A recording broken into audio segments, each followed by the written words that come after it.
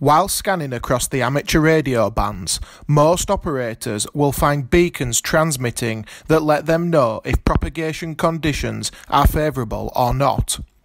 These beacons are owned and operated by amateur radio operators, but quite often, particularly on the 10 and 160 metre bands, different kinds of beacons can be heard.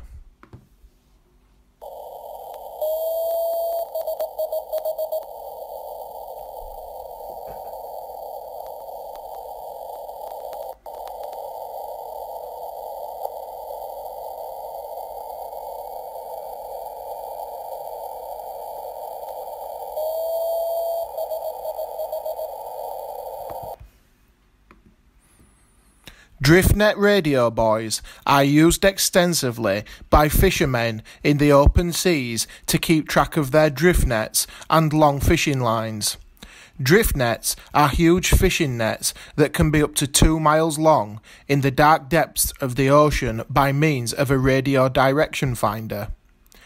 DRBs use Morse Code, or a variety of dots and tones transmitted at low power, between 3 and 10 watts, but usually around 5 watts, before they transmit their unique identifier or call sign.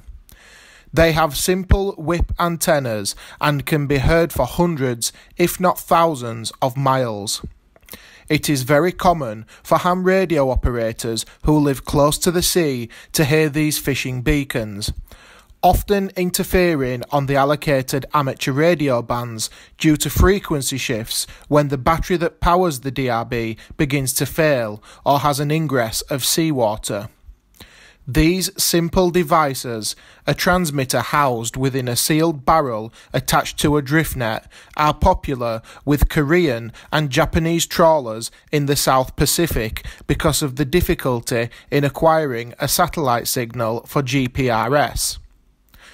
There is a whole community online dedicated to tracking Driftnet radio buoys and logging their identifiers and the frequency they transmit on, and where they can be heard.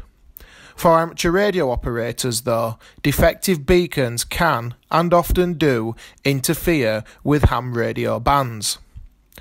Next time you are scanning the airwaves, be sure to listen out for a lonely DRB calling out across the vast oceans in Morse Code, waiting for a fishing trawler to come by and collect the drift net it is attached to. Thanks for watching, and be sure to like the video, share across social media, and hit the subscribe button to find more of the weird things you can find transmitting on the radio spectrum.